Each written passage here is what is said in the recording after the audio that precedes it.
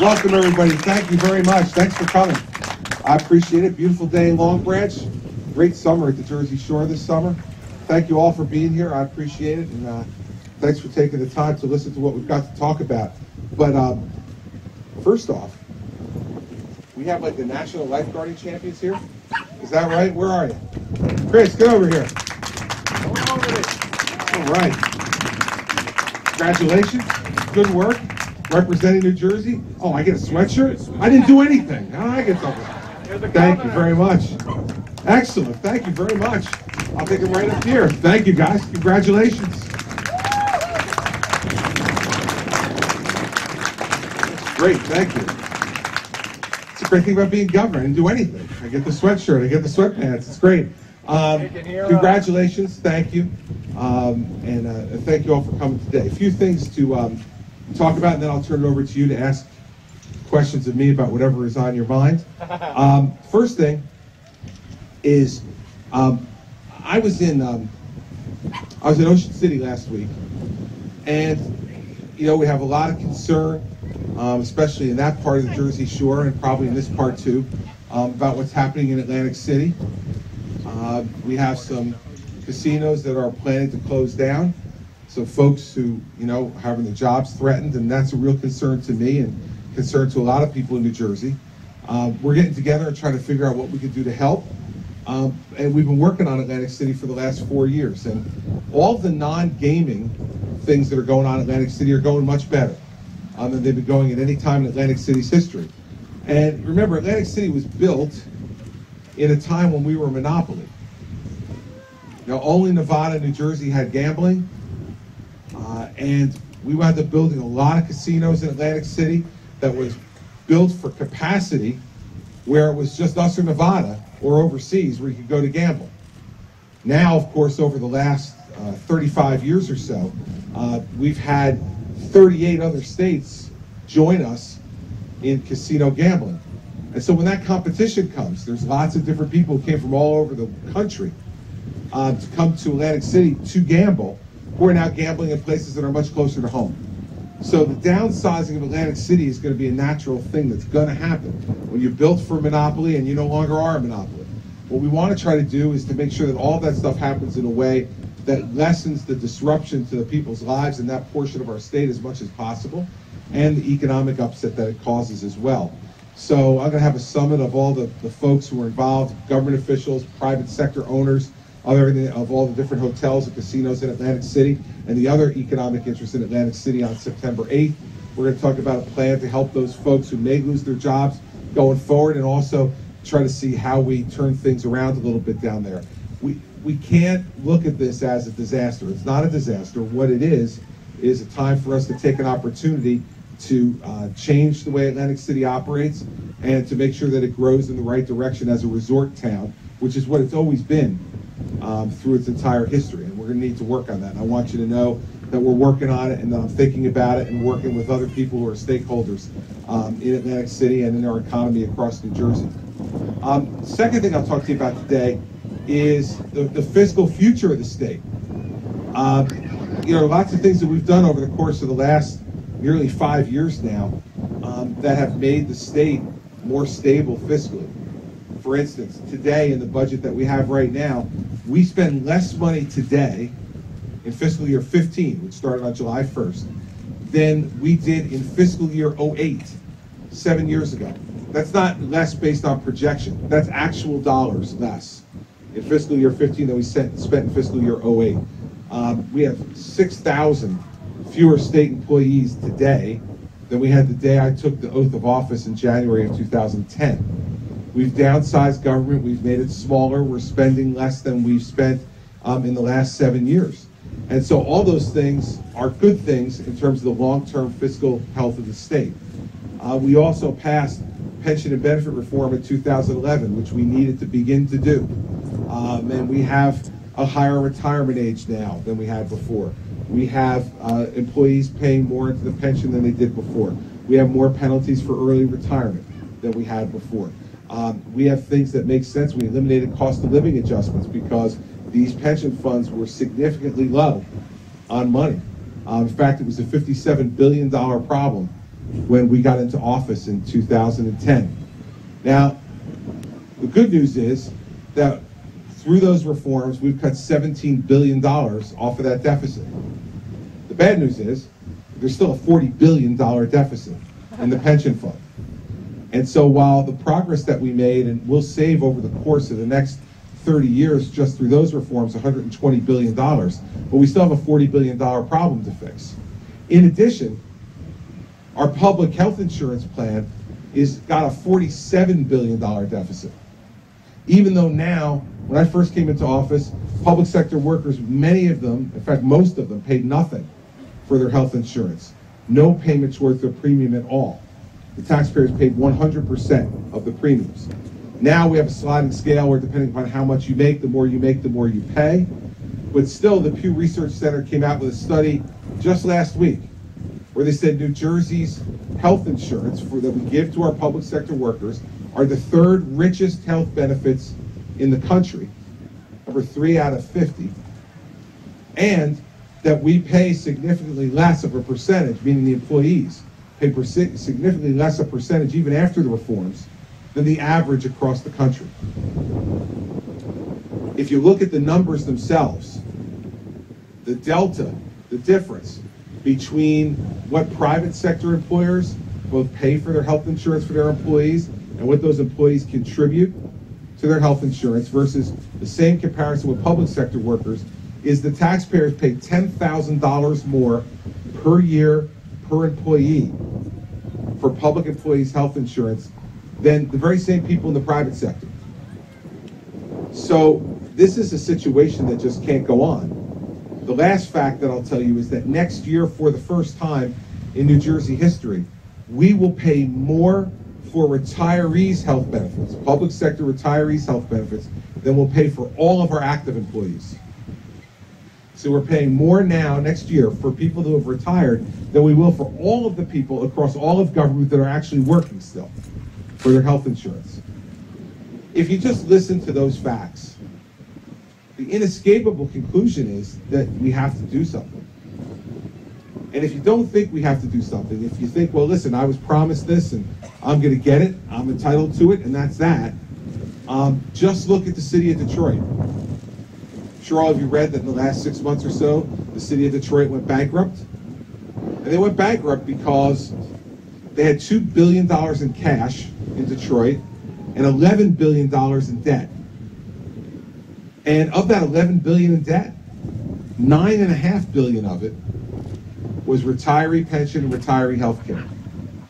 The same way pensions and retiree health care and health care costs brought down General Motors and the automobile industry, it brought down the city of Detroit. The same way they went bankrupt to get out of it, Detroit has now gone bankrupt to get out of it. I don't want New Jersey to go bankrupt. I don't want New Jersey to have to face those kind of choices. And so we need to face these choices now. And they're not easy choices and they're not pleasant ones to have to make. But the fact is that for those who will tell you that all we have to do is just continue to pay into the pension and everything will be fine, understand this, that for us to make the actuarially required pension payment over the next 4 years, we're going to have to raise taxes in New Jersey beyond where they are now by $4 billion annually. Now, we're already the second highest tax state in America. That will clearly make us number one, and it will make this state completely unaffordable for many of its citizens, and it will make it even more unattractive for businesses, which will create our ability, or which will impact our ability to create jobs. This is all common sense stuff. Like, I'm not up here splitting the atom. You know, you all understand. You deal with it in your own home. You have expenses, you have revenue. In government, at home, you have expenses and you have income. And if the income's not matching the expenses, you either got to go out and get yourself more income, or you got to cut your expenses. We have a constitutional requirement to balance the budget in this state. We're not like Washington. We can't run a deficit. And the fact is that over the years, remember, it was only 36 years ago that New Jersey didn't have any income tax at all. And you remember that 36 years ago, the income tax was created saying it's just going to be a small income tax, 2%, and it'll only go for property tax relief. So we're going to take that money and we're going to use it to lower your property taxes. How'd that work out?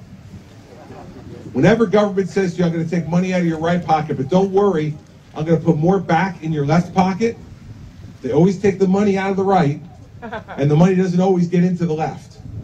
And that's what's happened here over the course of time. And so the fact is, we have to do things differently. We can't raise taxes in this state. We can't make it more expensive. And there'll be some folks who'll say to you, well, listen, just raise taxes on the rich people. Because most people aren't rich, so, raise taxes on them. Well, remember this. Our top tax rate's already 9%, which is the third highest in America. Remember, too, that the top 1% of taxpayers in this state, the top 1%, we have about 4 million taxpayers in our state. So the top 40,000 taxpayers pay 41% of the income tax. So out of 4 million folks paying income tax in the state, by the way, that's out of nearly 9 million people who live here, only 4 million pay income tax. But of the 4 million who do, well, 40,000 pays 41% of the entire income tax. But it gets even worse. The top 10 individual taxpayers in this state pay more than the bottom 2 million taxpayers.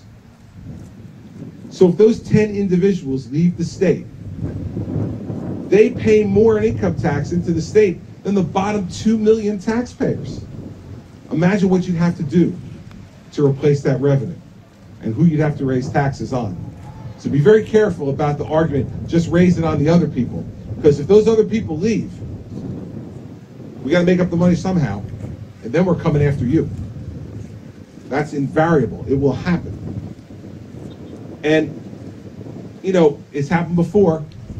In 2003 and 2004, when we doubled the income tax in this state and created a millionaire's tax. This is great, by the way. We have a millionaire's tax in New Jersey, and it applies to everybody making $400,000 a year or more. But we call it a millionaire's tax. It's called like New Jersey definitions. And when I go around the country and talk to people, I say, listen, come to New Jersey. If you're not a millionaire, don't worry about it. We'll make you feel like one. We'll tax you like one, even if you make $400,000 a year. When we doubled those income taxes in those years, the first couple of years of Governor McGreevey, Boston College did a study. From 2004 to 2008, after those income tax increases went in effect in 2002 and 2003, $70 billion in wealth left this state. That's not diminished wealth, that's departed wealth. They left to go someplace else. Remember, too, they don't have to leave completely. They can have a great place in Long Branch for 180 days a year. If they spend 185 days a year in Florida, they're a Florida resident, and they pay no income tax. Or 185 days a year in Tennessee with no income tax, they pay no income tax. Or in Delaware, no income tax. There's plenty of places for them to go, and they don't have to go the whole time. They can spend the whole summer at the Jersey Shore and not pay a nickel in New Jersey income tax. So don't let people tell you they won't leave. They don't have to leave completely. They just have to leave for 185 days. They leave for 185 days, they don't have to pay our income taxes here. No. So these are the realities. And I'll end with this. I'd love to be a governor at a time when there was so much money coming into government that I could be just, the happiest guy in the world, just giving out money to every program that everybody likes and not having to have these conversations about pensions or health benefits. I would love to be living in one of those times, but I'm not. And this is the job that I've got. And the fact is that over the course of the next 3 years that I have left as governor, I could paper this over. And I don't have to talk about it. Believe me, I'm pretty good at this. I could wallpaper it over. People wouldn't really know what was going on. Then the next governor would come in, he or she would tear the wallpaper off the wall and go, oh my God, look what's under here. And then everybody would be stuck with the bill then. That'd be the easiest thing for me to do politically. I'm not going to do that. You hired me to do a job. And to tell you the truth as I see it. And there'll be plenty of people who argue and disagree with me, and that's fine. That's what this country's all about. But in the end, everyone's entitled to their own opinion, but you're not entitled to your own facts. And these are the facts. And so we need to get to work. And that's what I'm talking about this summer, and I'll be talking about it into the fall. And in the fall, I'll put forward some proposals. I put together a commission of 9 people. You know, 4 Republicans, 4 Democrats, and an independent. No politicians among them. All experts in money management, pension funds, all of that as their experience. And I told them to come back to me and define what the problem is, make sure we get independent confirmation of the facts, and then give me some ideas about what you think we should do. And then this fall, when they come back with the report, we'll have a conversation about what to do, and we'll see if the legislature is willing to work with me to do something or not. I hope they are. Because if they're not, someone's going to be governor after me. And that man or woman is going to have an enormous, ugly problem on their hands. And one that in the end, I fear, will only be solved at that point by them going into your pockets. And that's not the way to do this, I don't think. So those are the things we're talking about this summer. A lot of joyous, upbeat stuff. So now we'll get to the fun part of the program. You get to ask questions and I get to answer them. There are only 4 rules for my town hall meetings. I think this is my 127th town hall meeting since I've been governor. I love doing this. I love coming out and hearing directly from people about what's on their mind. So there's 4 rules. First rule is this: you raise your hand, I call on you. Don't yell out questions. I don't answer yell out questions. In fact, I'm very good at ignoring them. The reason I'm good at ignoring them is not because I'm governor, it's because I'm a father of 4, between 11 and 21. And all of you parents and grandparents out there know that you develop an acute skill to be able to actually zone that out. And now I apply it in my job as governor. Second rule is, when I call on you, please just wait till you get the microphone. There's folks from my staff who will come around and get you a microphone so that everybody can hear you. We're outside. You can hear the ocean behind us. I want to make sure everybody can hear your question. I want to make sure I can too. And if you'd be kind enough to tell me your name and where you're from so I can address you properly rather than saying, you know, hey, you in the pink shirt. I'd rather do it that way. Third rule is not so much a rule as it is a bit of advice. When you get this microphone in your hand, you will feel an indescribable, yet undeniable, gravitational-like pull to give a speech. It's okay. I'll listen to your speech for a while, and that's fine. But at some point, you will hear me. I've come up with a subtle social cue to get you to your question. I will just start going, When you hear me doing that, you'll know, I get it. Okay, you got to get to your question because we have other people here who may want to ask questions, and I want to give them a chance too. So I'll listen for a while, but at some point we need to get to the question and get to the answer. And the fourth is this. Today we have 1, 2, 3, 4, 5, 6, 7 cameras here today. What happens when these TV cameras come to folks sometimes is they look around, they see those TV cameras and say, this is it. This is my chance. I am going to be famous. Tonight, I am going to be on the news. My family, my friends will all see me on TV. It happens, believe me. And the easiest way for you to get on TV, I can guarantee you, having done 126 of these, and this one being number 127, the easiest way is for you to take the governor of New Jersey out for a walk. I think you know what I mean. We're all from New Jersey. If you come here to give me a hard time today, that's fine. I'm happy to take it. That's part of the job. But I am also from New Jersey my whole life.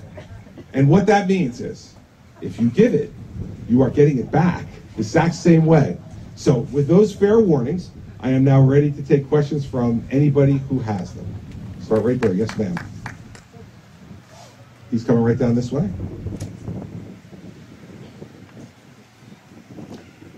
Governor. Hi. Tina Smith from Mendham, New Jersey. All right. I could have met you at the pub. You could have met me at home, yeah. I do see you sometimes. I have a 2-part question. One is about the pharma industry and jobs and companies moving out of New Jersey and to Cambridge and other places, and I want you to talk about that, but it's more so about, I own a small business in Morristown. You can't get loans, kill me with taxes. Can you speak about small business owners and what you think you can do to help us? Sure. I'll start with the first one and go to the second one. The first one on pharma is that, you know, part of the problem you mentioned in both of your questions, right? It's the affordability inside New Jersey, and whether you're a large business you know, like Johnson & Johnson, or whether you're a small business like yours in Morristown, you have to pay taxes. And when those taxes get so high that you begin to say to yourself, well, I can't really make money to make it worthwhile for me. It's a different amount of money for you than it is for Johnson & Johnson, but it's the same principle.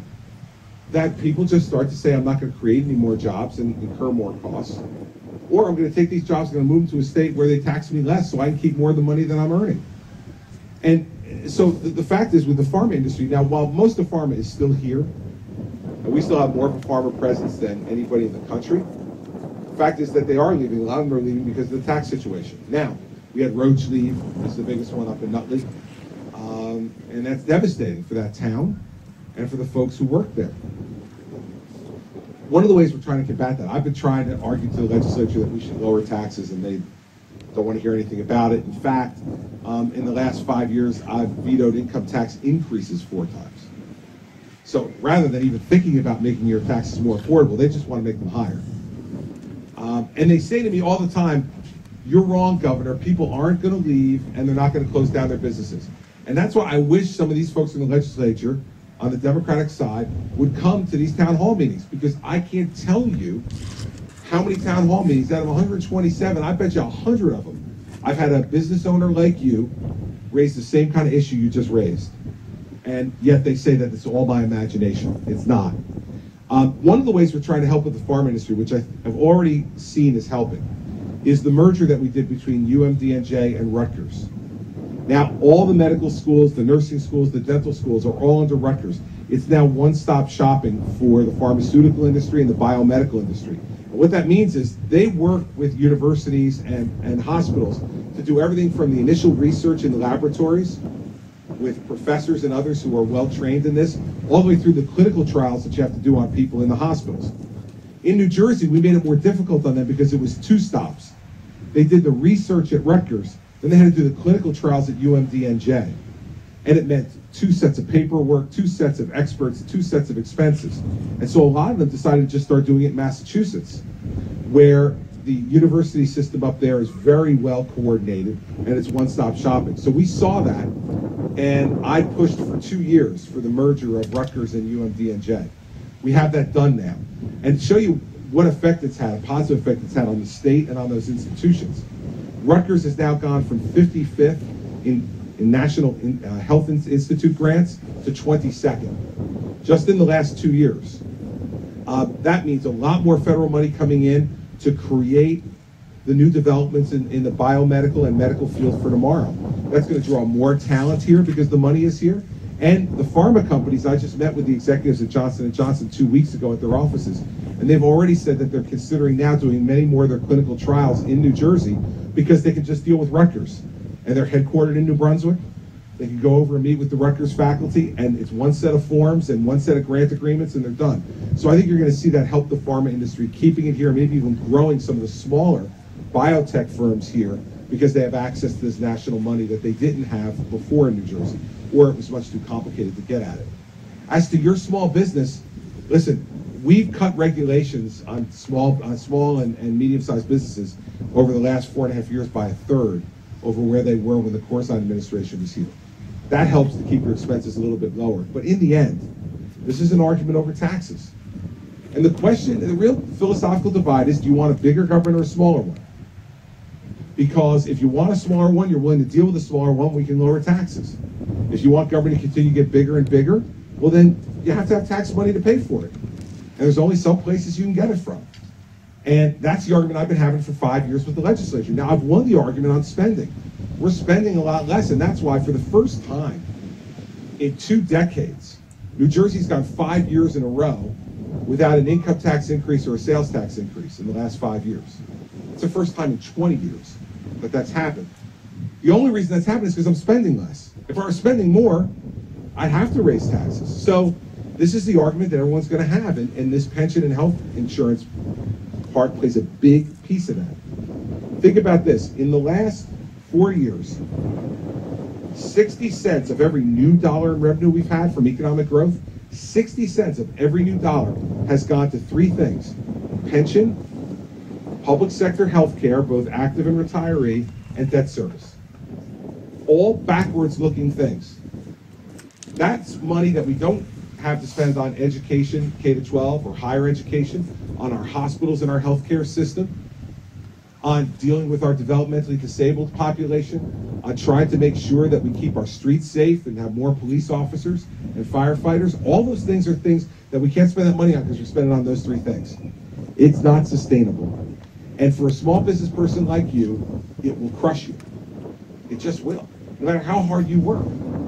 And so we need to continue to make this message clear, and I'm going to continue talking about it. And I will tell you this, as long as I'm here, we're not raising the income tax, we're not raising the sales tax. New Jerseyans are taxed too much already, and we'll just continue to cut spending. We're not going to raise taxes here. Other questions? Yes, sir, right in front. He's coming over this way.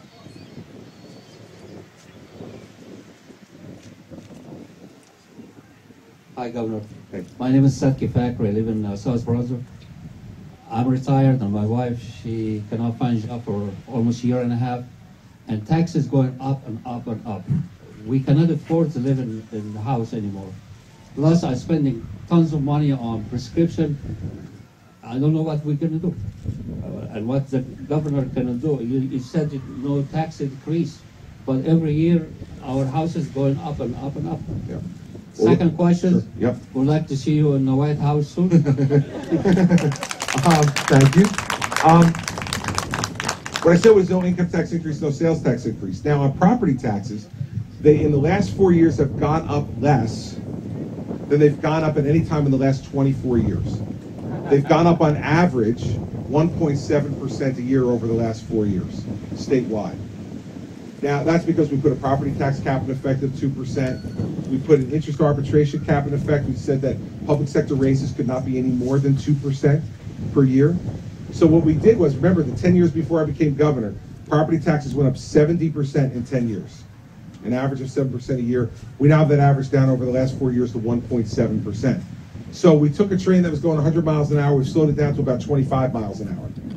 Now, I know for you, given your situation and lots of other people, unless that train starts going backwards, it's not nearly the kind of help that you're looking for. But we have slowed it down. The only way that we're going to push it back is if we deal with some of these inherent costs. We have too many towns. We have too many school boards. We have, 565 municipalities in this small state of ours. And we have over 600 school boards. We have more school boards than we have towns, right? Every one of those places has a mayor and council, has a CFO and an administrator, has a public works director and a public health director and all kinds of other employees in the DPW. They all have their own police force and their own fire department and their own EMTs, and they all have their own. And, I love when people talk to me about this, because people say, you know what, Governor, you are absolutely right. We should start consolidating these towns, pushing them together, saving costs that way. With lower property taxes would be great. Because it's so much waste going on in all those other towns. Not in my town, but all those other towns. There is awful things going on. See, I bought in my town because it's a special, unique place, and I wouldn't want to merge with my neighbor because it would just change the whole character of the place. But, in all those other towns, you should get on those other people to start consolidating. We have this weird thing in New Jersey. We all like our own little town. Right? We bought in our own little town. We want to keep our own little town. We like the name. We like the post office. We like the whole thing. We want all that stuff. Well, all that stuff costs money. So I talk about my own town, since people, are suspicious if you just talk about other people's. And I have a fellow Mendham resident. Are you the borough or the township? You're the township. I'm the township too. The township in Mendham Township in Morris County, it's shaped like a horseshoe. And there's 5,000 people in Mendham Township. Then inside the horseshoe, there's Mendham Borough. There's 5,000 people in Mendham Borough. Mendham Borough has their own police force and their own fire department. Mendham Township has their own police force and their own fire department. In fact, I live in a section of Mendham Township where I'm actually closer to the Mendham Borough Police Department than I am to the Mendham Township Police Department. But before I was governor and had the troopers with me all the time, if I had a problem up at my house and I called the police department, the borough police could get there about 2 minutes faster than the township police. But you know what? They're not coming because they're the borough, not the township. We have 2 libraries in our towns. We have the Mendham Township Library and the Mendham Borough Library. They're both falling apart. They both want new libraries. Now let me ask you a question. Does Catcher in the Rye read differently if you get it out of the borough library than the township library? Couldn't we have just one library that have all those books and DVDs and all the rest of that stuff? But no, you know this. We've been trying to get them to agree to build one library. They won't agree. The township people want their library. The borough people want their library. The township needs a new police headquarters. The borough has a really nice police headquarters. How about you both get together? How about you keep all the cars in the same parking lot? You all put on the same uniform, carry the same gun, and you go out and protect the enormous number of people, 10,000 people, in this area. Tomorrow I'd go for that deal, and I bet she would too. But you know who doesn't go for the deal? The mayors. Because there can only be one if there's one town. Now there's two, then there'll only be one. How awful would that be? It's crazy. And I've been fighting about this for the last 5 years. I've been trying to get a bill that would help to consolidate municipalities and share services through the legislature. We got a pretty good one, not a great one, but a pretty good one through the Senate. We can't get it through the Assembly. We can't get it through the Assembly. You know why? Got a bunch of dual office holders in the Assembly, first off, who also happen to be mayors and local office holders. And oh, hey, that would take away that salary I get down there. Because, you know, New Jersey is the best, right, when it comes to public sector work. If you can have one job in the government, why not have two? Or three? And we allow you to do that. In fact, we allow you to have more than one elected office. We got people who are mayors and assembly people, mayors and state senators. We got folks who work for the school board and they get elected to the legislature, and they get salaries from all those people. Each individual job gets a different salary. It's crazy. And the fact is, it's time for us to consolidate that. And I've been arguing that for a while. I'm going to continue to argue. That's the only things that deal with the taxes that you're mentioning, which are the property taxes, which are the biggest problem. On the whole running for president thing, we'll see. I'm not sure. I don't have to make a decision now, and I'm not going to. I love my job. I love doing the job I have here. I love living here. I've lived here all my life. In fact, we were on vacation a couple of weeks ago. We took me, Mary Pat, and all 4 kids to California for 9 days, and we drove together from San Diego to San Francisco. Here's the good news. We're all still alive. We did not kill each other in the car, the 6 of us in the same car, for 9 days driving from San Diego to San Francisco. But one of the places that we went when we were in California was the Ronald Reagan Presidential Library. I'd been there once before to give a speech, and then so I thought the kids should see this place, and it's a beautiful place. It's set up in the mountains in Simi Valley, California, and President Reagan is buried there. It's an incredible museum and library. And so I took the kids there, and we were walking through the museum. And I heard my youngest, Bridget, who's 11, was walking behind me with Mary Pat. And I heard Bridget say, "Oh no, this place is going to make him run for president." And Mary Pat said to her, they're both like whispering, thinking I couldn't hear. It was really good, so I kept slowing down a little bit, you know, trying to hear, get my father ears up. And Mary Pat said, "Well, why do you think this would make Dad run for president?" And she said, "Who wouldn't want a place like this?" And Mary Pat said, "Well, if Dad decided to run for president, why would that be so bad?" And she said, "Because we'd have to move. And I'd have to leave my school and my friends. And I don't want to do that." People don't understand when you think about, and believe me, this is kind of foreign to me. I can't believe that I actually have the ability to make a choice like this. But people don't understand, like, these decisions are not just about could you win or could you lose, or would you like the job or not if you got it. Your family is unbelievably affected by this. Their lives will never be the same. And so we're thinking about it. We'll decide. We kind of like where we are now. I love this job. and you know, if I think it's good for me, it's good for my family, it's good for our state and for the country, then I'll probably do it. But if I don't think it's good for all 4, then I won't. And that's the way you make that decision. You don't make that decision based on politics. Because if you do, and you try to predict politics in this country, you're wasting your time, because it changes on a dime in a minute. Believe me, I've felt that every once in a while.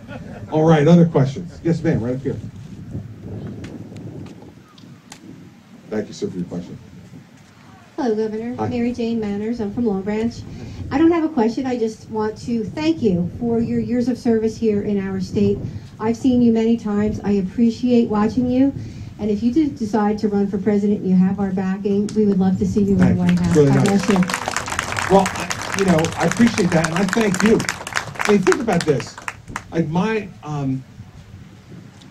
like I said, I was born here and raised here, except for the 4 years that I spent at the University of Delaware, where I met Mary Pat. I've been in New Jersey my whole life, and I dragged her back here from there. She's from Pennsylvania.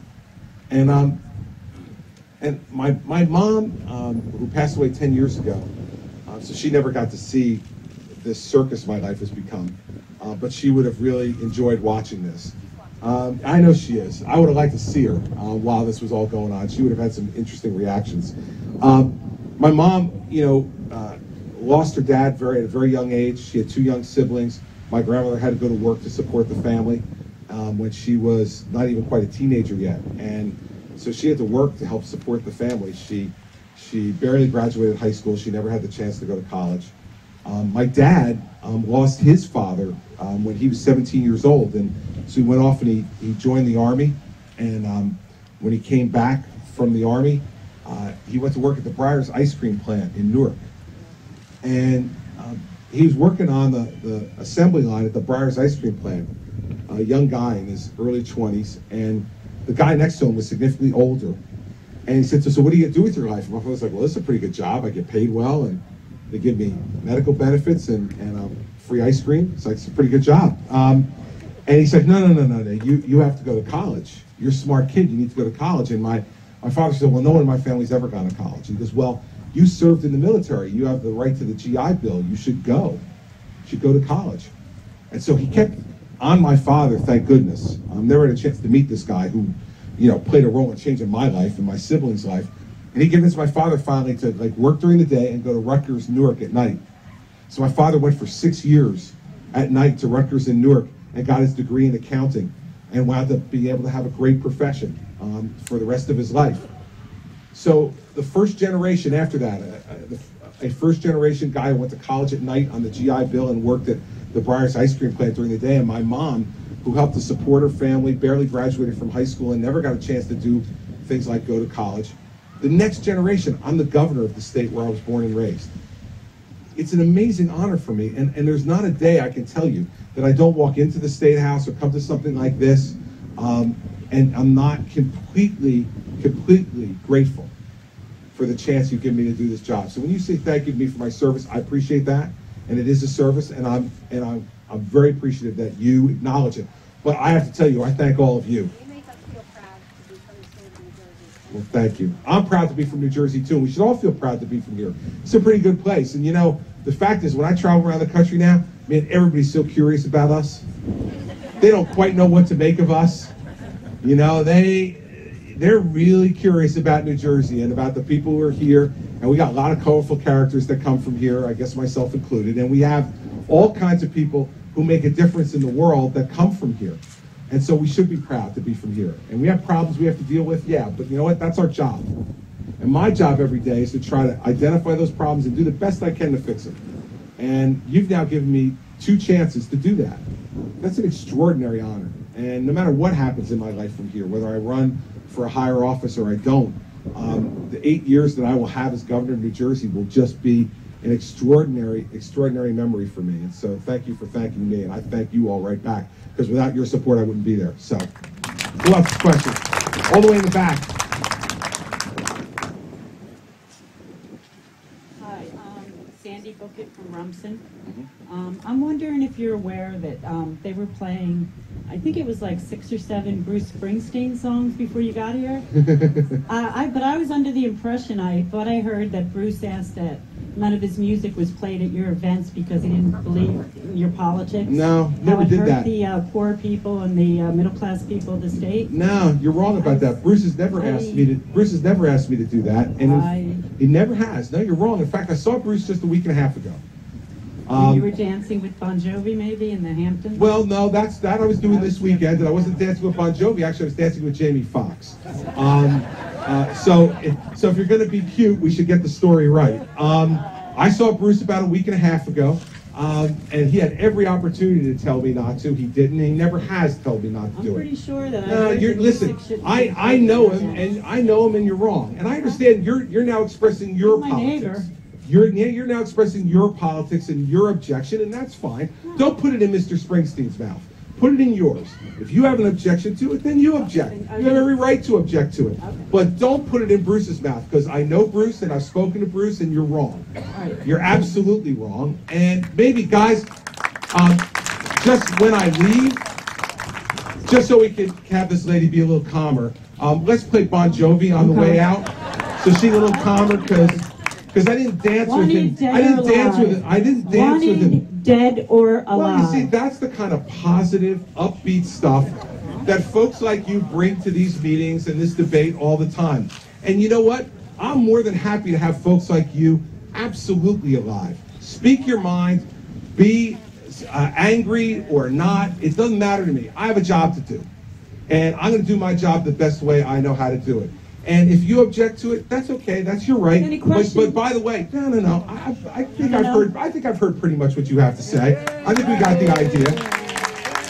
You know, when you start off, when you start off by mischaracterizing something, I didn't make it up. I'm sure you're pretty sure. And you got no place else to go with the story except to stick with the story you've got. How about the story about the disabled? But when I was standing there, that you're bringing home if you from want their homes. If you want to debate, run for governor, and then I'll debate you. But I'm not debating you now. Your Next daughter question. did not Yes, want sir, to. right there. And you're making these. Hi there. Hey, how are you? Adam Schneider, not the mayor. He's over there. I know the mayor quite well. And I do 185 days in Long Branch and 180 in Livingston. So, Yeah, you're not getting any help then. so I believe on your desk is a bill for family reform around the Alimony reform. Yes, there is. And there's a lot of support for it where Yep. I come from, and we're hoping that you might choose to support that as well. Any Yeah. thoughts? I'm not going to give any hints about what I'm going to do, but what I will tell you is that I've been waiting for 4.5 years for them to come up with some kind of compromise. And so I've been examining the bill really closely. There's a lot of complicated parts to it, and there's people who have opinions on both sides of it. I'll be making that decision probably in the next week or 10 days. But I will tell you that what I've been doing for the last 4.5 years on alimony issues, and it's probably the second or third biggest issue that I hear about at these meetings, by both men and women who are unhappy with the system the way it is now. I think that the bill in front of me is an improvement on the current system. The question is it enough of an improvement? And so that's the decision I'm trying to make right now. I concede it's an improvement. I want to decide in my own mind, is it enough of an improvement, or can I make it a little bit better and send it back to the legislature? So that's the decision I'm trying to make. I'll make that decision in the next 7 to 10 days, and you all know then. If I knew now, I'd tell you, but I haven't made up my mind yet. But I am encouraged by the fact that finally, after 4.5 years, they did come to some type of compromise agreement, which I think makes the system better. Well, we thank you for your support and glad to be part of the conversation. Thank you. I appreciate you being here. And by the way, you know, I grew up in Livingston, so we spent 180 days there. You know, we got a whole bunch of fellow Lancers around here. Yes. Thank you for your support for the shore, because gosh knows we need it. Thank you very much. Thank you guys, too. Yes, ma'am, right back there. He's coming right behind me. Thank you. I'm Leah Kelly, and I live in Monmouth Beach. Yep. And my question is 2 parts. What is your projection for the success of the Newark Public Schools? Okay, you got a second one, too? Secondly, who is overseeing Pammy Anderson? Okay. Because when I was an administrator in Newark, I had people coming and we were being checked to see that we were doing our job and so forth. Yep. Thank you. We have, there's 2 people who oversee, there are 2 sets of people who oversee Cami Anderson. I'll start with that one and the next one. The Commissioner of Education, David Hespy, is her direct boss. And we also have an audit team that goes to Newark on a regular basis to audit both on the quality of the educational changes that are being made and audit on the money that's being spent. So it's 2 different sets of folks, but they all come from the State Department of Education. And finally, most of what she has to do also has to be approved by the State Board of Education. Secondly, on my projection on the success there, we've had some pretty good success in the last couple of years in improving. Graduation rates have gone up about 9% in the last 2 years. They have been on decline for many years before this. We've also seen an increase in grade level reading by about a grade level and a half in Newark, which is good progress. Not nearly as good as we need to get to, but we're making progress. It's a very tough job, as you know. The school system in Newark is difficult not only because of a number of different socioeconomic issues and historical issues, but also because it's getting smaller. And as it gets smaller, you need to downsize the district. And whenever you have to downsize a district, it's controversial, because that means you have to lay people off. And so Cammie's going through all of those really difficult things right now. I think on balance, she's done a very good job. We've had a number of different school superintendents appointed by the state over the course of the last 20 years or so. And it seems to me like every 5 years they want to kick the superintendent out. Superintendent gets a 5-year contract, at the end of the 5 years, like, get rid of him or get rid of her. I decided to keep Cammie. She did 5 years, 4 years rather. She's in her 5th. I extended her contract another 3 years. And I believe she's making improvements. Is she perfect? No, but nobody is. I think what you're going to see for her over the course of the next 3 years is more listening to a lot of the folks in the city of Newark about what they're concerned about. But also, in the end, someone's got to make decisions. Someone's got to make decisions. And she's making them in consultation with the Commissioner of Education. And I think things are getting better. But they're not nearly what they need to be. And we are still spending an exorbitant amount of money. I am sending, through the state budget this year, just to the school system in Newark, $1 billion. And it's just obscene. Now, I would not send nearly that much, except I'm ordered by the New Jersey Supreme Court to spend that much. And when I tried to cut that back 3 years ago or 4 years ago, in 2010, I got ordered by the Supreme Court to put it back.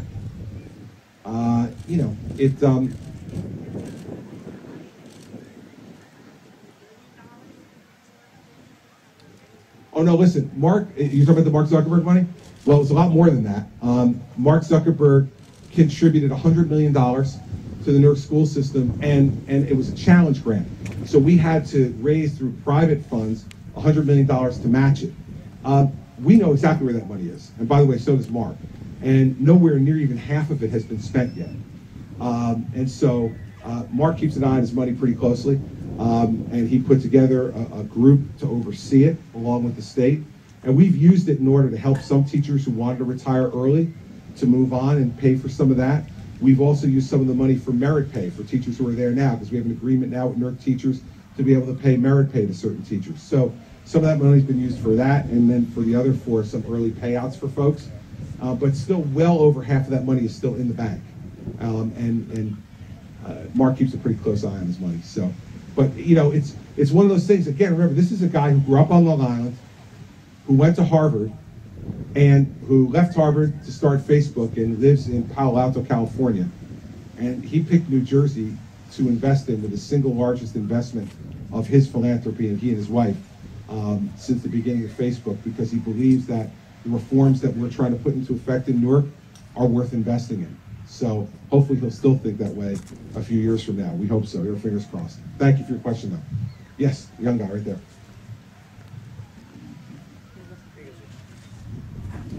With events in Ferguson, Missouri going on, a lot of people have been kind of criticizing the militarization of police.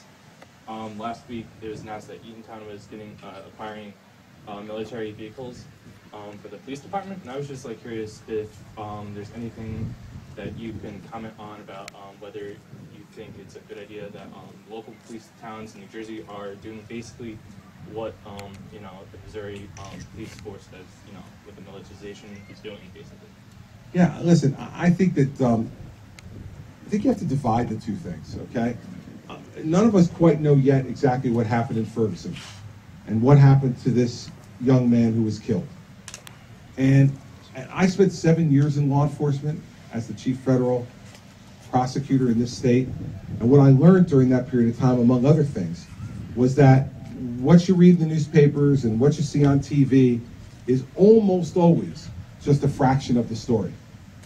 And so I've been urging people to not prejudge anything here. We have a really good justice system in this country. Is it perfect? No, but it's really good.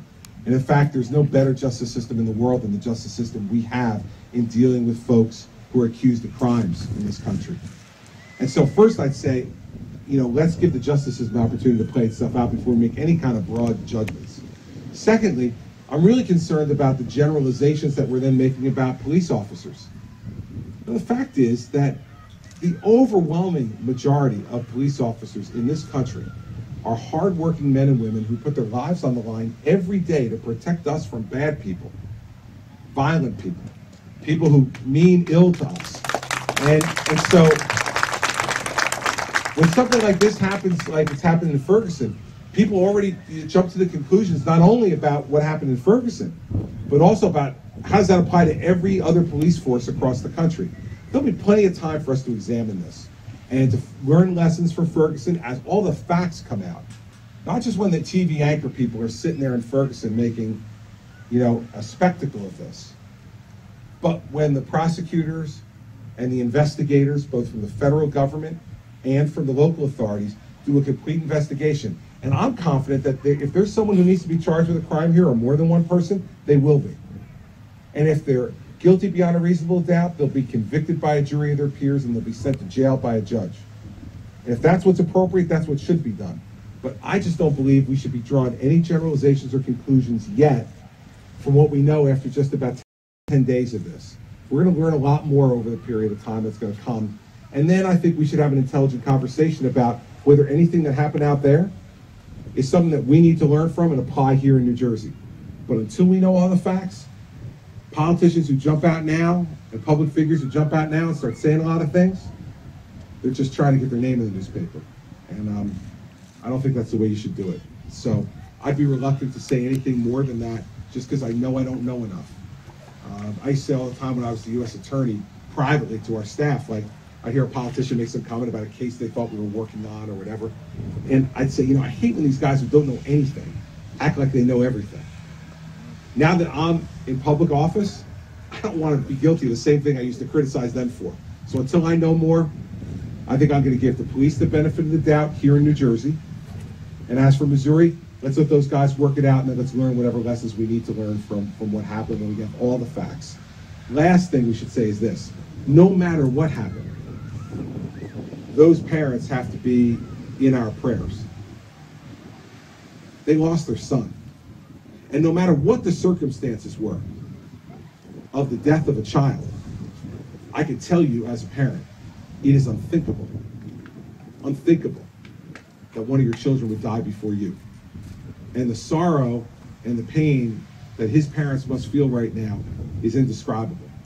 So one of the things that I've been doing, and I hope everybody else does, is if you take a moment to reflect, if you take a moment to pray, think about those parents. Because I'm sure that their lives right now are just absolutely in tatters. And I wonder how you put one foot in front of the other every day after you get a phone call like that, learning that one of your children is passed away. So I think about that too, and I think we all should. Thanks. Yes, sir. He's coming behind you. Sure. Sorry, my name is Elias. I'm from Eatontown. I'm a first-year law student. So my question for you is, well, first of all, echoing this lady over here, thank you so much. I was just abroad for the past year in England, and people are speaking very highly of you, so congratulations. Good. Got the British vote. I'm psyched. Great. My question for you is kind of theoretical, if you don't mind. Sure. We're talking about pensions. You're on this no pain, no gain tour.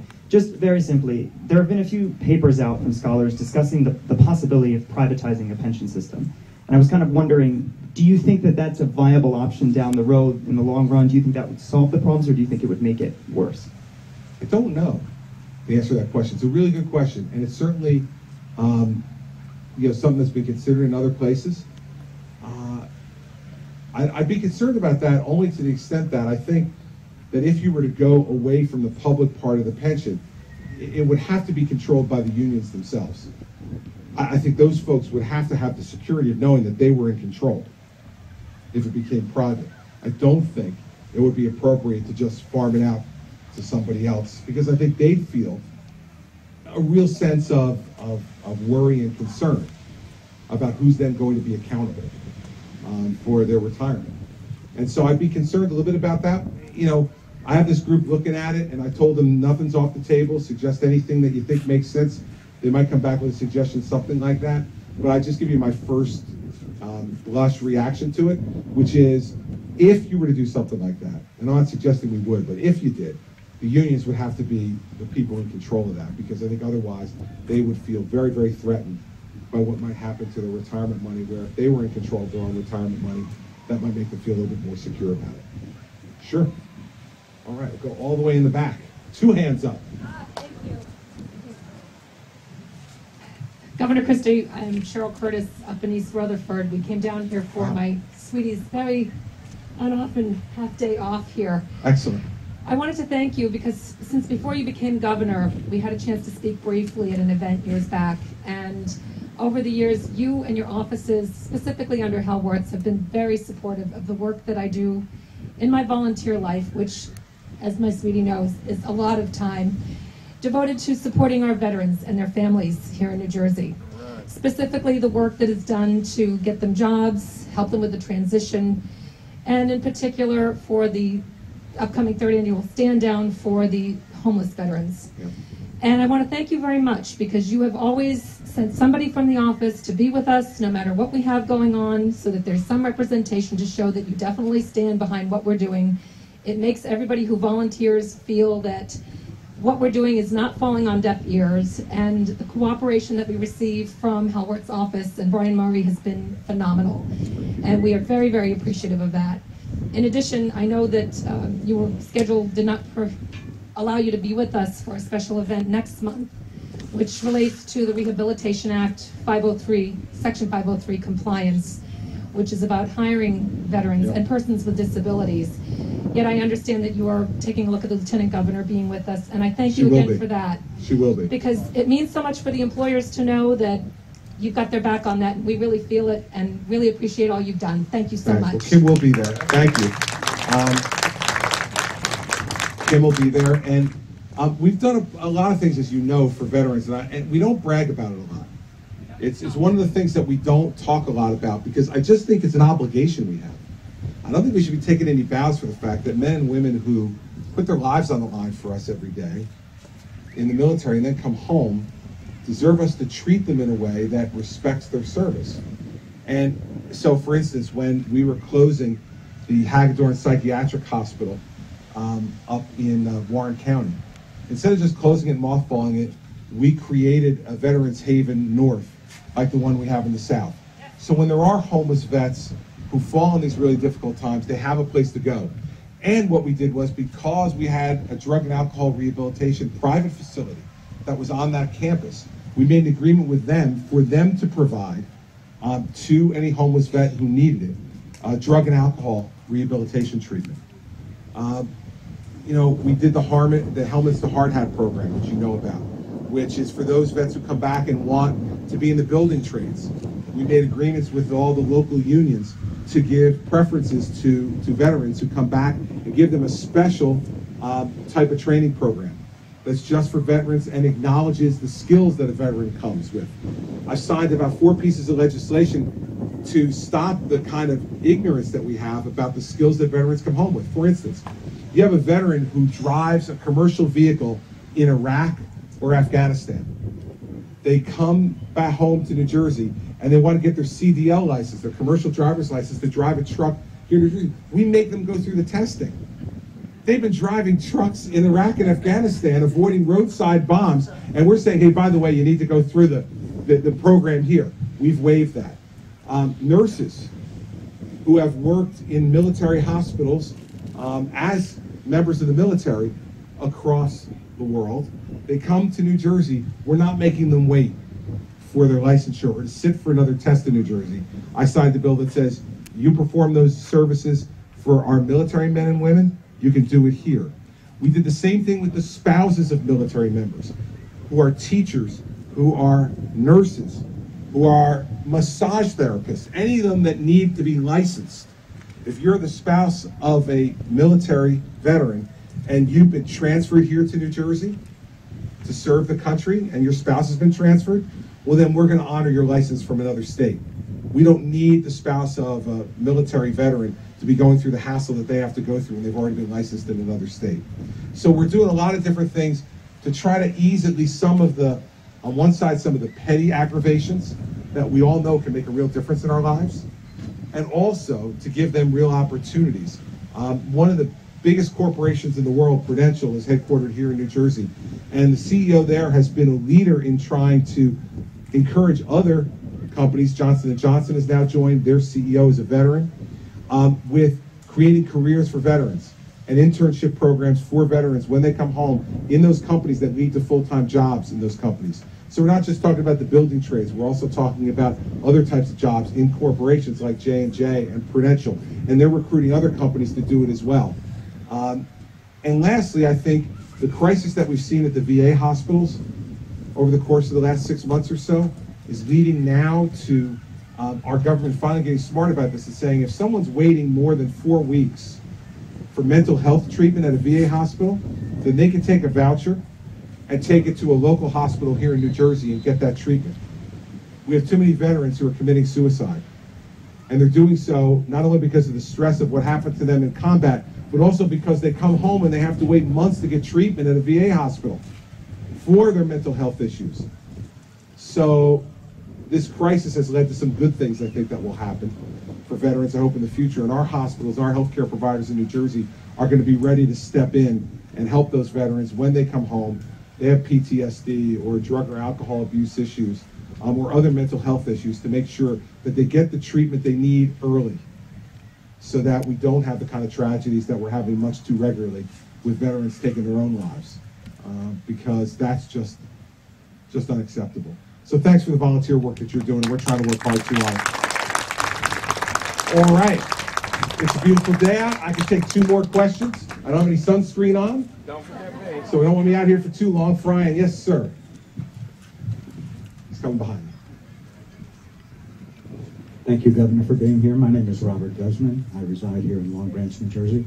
I would just like to get a generalized question answered from you based on the laws that have been passed back in October of 2009 to try and strengthen those people that are involved in workers' compensation cases, where sometimes the respondent is also represented by a self-insured company where their powers are a little bit greater. And what I'm wondering, based on those laws that were passed in 2009, can you respond to how you're seeing whether there are more complaints, whether the claims have gone down, have claims been settled? Because I know there were people that were waiting for claims that didn't settle for 5 to 10 years, and some of those people are no longer here. My understanding is that since that time there's been a reduction in the number of claims, but I don't think a significant reduction in the number of claims. And it's one of the things that the legislature has been talking about, but I haven't gotten a bill from them yet on further reforms to the workers' compensation system. But it's something that they've been talking about both in the Senate and in the Assembly. We've tried to help by appointing more workers' compensation judges and to keep them fully staffed. They're a part of the executive branch of government, and so through the Department of Labor. So we're trying to get them keep up with the pace of getting them fully staffed, because that helps to move the case along too if you have more judges. But I think what you'll probably see in between now and next June is you'll probably see another attempt at workers' compensation reform to try to streamline it more and make the process move a little more quickly. I've heard a lot of conversation about it. I haven't seen a bill yet. And when it comes to me, I'll definitely consider it. And as long as it's not going to be something that's going to hurt the solvency of the fund, then I'll try to work with the legislature to get something done on that. So I think we have seen a reduction, but not nearly as much as they would have thought when they passed what they did in fall of 2009 before I got there. Thank you. All right, so last question. Let's see. Hey. We got a guy waving up here, so we'll go to the waving guy. Sorry, I saw this waving guy before that waving guy. Go on with it. There you go, man. What do you got? He's got the microphone right there for you.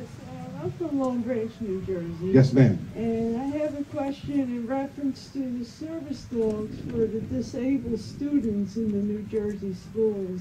Is there anything being done so that these kids can go to school with their service dogs? Because some of the schools don't want them. I know schools don't want them, but I don't think they're permitted to prohibit them. Well, let me check on that for you. If you'll get we'll get some information from you about how we can get in touch with you. My understanding is that we're not allowed to prohibit them if there's a demonstrated need by a child for a service dog in the school. So let me check on that. We'll get your information. I'll get back to you and let you know whether I'm right or wrong on that. I think I'm right, but I'm not 100% sure. So we'll get back to you on that and let you know. And if there is some way that there's prohibition being done, I'll look into it with the Commissioner of Education about why that is. But I don't believe that they're permitted to prohibit them as long as they have the appropriate proof that it's an absolutely necessary thing for the child to be able to function effectively in the school. Okay, thank you. Thank you. That was pretty quick, so I'll get to the other waving guy down here. He's coming to get you. Welcome, welcome, Thank you. Governor. You mind standing one up there? It'll go with things. I had a bad parachute fall a couple weeks ago, so I'm a little cleary. If you have a bad parachute fall and all you have is a sling, that's pretty good. I consider you lucky then. Well, If you're a bad parachute fall, I'm thinking, dude, I guess that's what it is, because I'm up here swinging. all right, what do you got? Anyway, Governor, I met you about 8 years ago there at high school in Middletown. 8 years ago. Yeah. I was really young then. It's in East County, 17 schools. Okay. Anyway, you're here in Long Branch, the New Jersey city of injustice, Uh-oh. the chief of eminent domain abuse. And like I said, this deck that you stand upon Yes. was donated by a fella that you put in prison some time ago. Really? Who was that? Very applied developers. Yeah, I did put him in jail. Yes, Yep. you did. He also donated that. Yep. You know, along... It doesn't make them all bad, I guess. A lot of people out. And it's nice because you don't, people don't pronounce what you have done. And you have my vote all the time. Thank you. And you will continue, along a lot of other people. So if you don't mind me, a little history and then my one question. Okay. Oh, you put away like the Long Branch City Council President, Thad Zambrano, and his brother, the mayor of West Long Branch. I did. Oh, yeah, you did a lot of nice things there. But We're going through the history of all the people I threw in jail. All right. Right. And that is to keep eminent domain. I know what you're saying. Okay. Listen, but- how about I summarize it for you? Because I really don't have sunscreen on. I understand you are both a subject of and an opponent of. Not alone. No, I'm sure not alone. I know there was eminent domain used here in Long Branch, and I remember reading all about it and then going up to the Supreme Court at least once, maybe twice. I was a private practice lawyer at the time when all that started, so I was reading that stuff. Listen, I think eminent domain should be used very, very carefully. Let me give you an example. We're trying to build dunes now on the entire coastline of New Jersey. And you can imagine that there are some people who are opposed to that for a whole variety of reasons. Most of the ones that are left who are opposed to it are the ones who say it blocks my view. All of you are here after Sandy. If you don't have a house, you don't have a view. And if your neighbors don't have a house, they don't have a view either. And so I think eminent domain should be used very, very carefully and very, very sparingly. But when the public interest needs to be served by it, as in the case where I'm going to use it in some selected towns, to build protective dune systems that will make sure that we protect the homeowners and the property owners, business and personal, on the Jersey Shore, from Cape May all the way up to the Bay Shore. I think that's an important way to use it and a way that it should be used. And I have folks who complain about that, and I had someone come to me the other day and say, Governor, would you please reconsider? And I said, no, I won't reconsider. And she said, well, would you at least listen to the argument? I said, I've been listening to the argument for 20 months now. I'm done listening to the argument. I've made the decision. We're building these dunes. And we're doing it because I never, ever want to see again what I saw on October 29, 2012. Bravo. So I understand your concern about it. And I do think there are times when it's used when it shouldn't be. And I do believe that we have to have a vigorous court system that allows people to contest those things and to put the government to their proofs about whether what they're doing is really necessary and is appropriate under the statutes that have been passed. And every one of these cases is unique and different that we've got to consider on the set of facts that it has. But I will tell you that I'm not going to hesitate in places like Margate, and Bay Head, and Point Pleasant Beach, and other places that are complaining right now to do it. Because I am not going to permit once again to happen in this state what happened on Sandy. We're just not going to permit that to happen. And we can prevent it. And if you look at the towns up and down the shore that had dune systems, the damage was significantly less than the ones who did not. If you want to look, there's a whole bunch of different examples, but if you went to just Seaside Park and Seaside Heights, Seaside Park that had a pretty vigorous dune system, and you looked at what happened to the homes there versus Seaside Heights, which had nothing. And the destruction that happened in Seaside Heights was extraordinary. And you could pick out different towns all up and down the coast, the ones that had them and the ones that didn't. By the time we get to the summer of 2016, I believe we'll have dune systems that cover the entire New Jersey coastline, and it will wind up protecting us, saving us money, saving lives, and saving property over the course of the next bit of history of the state of New Jersey. I would have never, ever wanted to go through what we went through, but we need to learn from what we went through. And one of the things I think we've learned is we've got to take whatever actions we need to make sure that we protect the homeowners, the business owners, and the people, you know, who live along our coastline. Let me end with this. First, thank you for coming. I appreciate it. Thank you for your questions. I appreciate that too. Thank you for the woman who held up the indict sign throughout the entire program. I appreciate her as well. She was a dear. And that's the great thing about this state.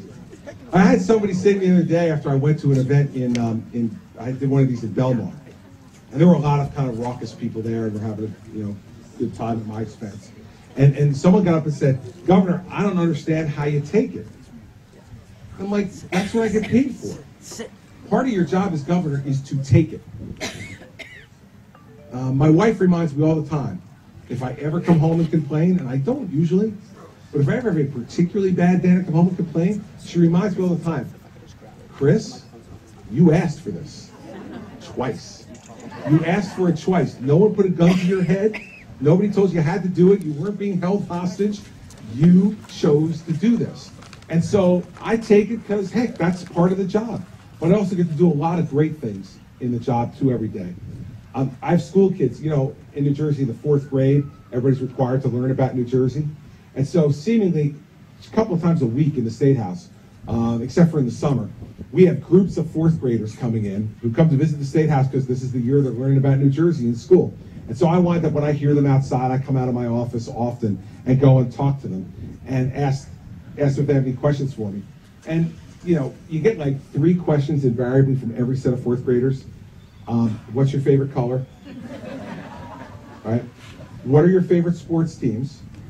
And what's your favorite part about being governor? And what I tell them about the favorite part about being governor always is that every day when I get up, I know I have a chance to do something great. I don't do something great every day. I am human, very human. And I don't do something great every day, but I wake up every morning knowing that I got a chance to do something great. That's an amazing job.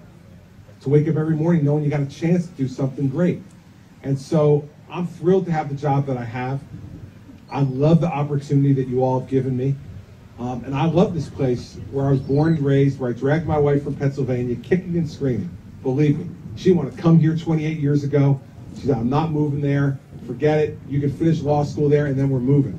Well, I won. It's 28 years later. She's still here. She's now the first lady of the state, and I think she loves the state just as much or more than I do now. It's a special place. And, you know, I'll say one last thing. Here I am in Long Branch, New Jersey, with the Atlantic Ocean right behind me, and a group of people who are from here, or are visitors here, 22 months or so after Hurricane Sandy. I didn't get one question on Hurricane Sandy. Now, let me just point out to you what I think that means. We're not doing everything perfect in the recovery. And I was in Biloxi, Mississippi last week, which got wiped out in Hurricane Katrina. And I asked the mayor of Biloxi, how long did it take Biloxi to recover from Katrina? And he said 8 years. We're now 22 months into this, and we are so much better off this summer than we were last summer. People's lives are so much getting back to normal. Now, that doesn't mean that we don't have more work to do. We do. And I'm not going to be content until every person has their life back to the new normal. But if I'd come here, and I did come here a year ago, I would have gotten mostly questions about Sandy. What that tells me is that things are getting better. They're not completely better, but they're getting better. And we're going to continue to work as hard as we can every day to restore our state to as close to where we were before October 29th, 2012 as we possibly can. That's my mission. That's the biggest reason I ran for a second term. I couldn't leave that part unfinished. So thank you for contributing to help to that, and thank you for having me today. I appreciate it very much.